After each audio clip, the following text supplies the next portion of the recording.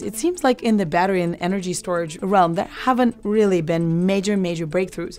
For that, we will have to really explore the different chemistries. We will have to really explore entirely new out-of-the-box materials and approaches to energy storage instead of just piling more and more existing batteries into a Tesla or into some other car.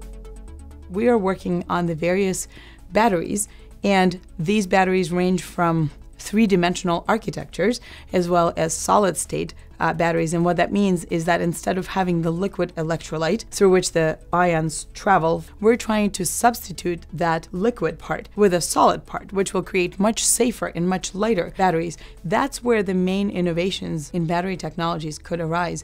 It's from the development of much safer and much more fatigue-resistant components that will be able to function over many thousands of cycles without mechanical degradation or chemical degradation.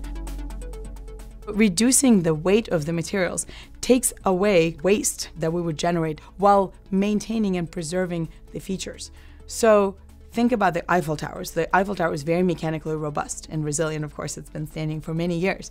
And it uses a lot less material than, say, the Great Pyramid of Giza, even though it's also a structure. So this clever engineering and architected of a material into a particular shape offers the advantages of reducing the material use and therefore the waste that it generates while preserving the mechanical resilience.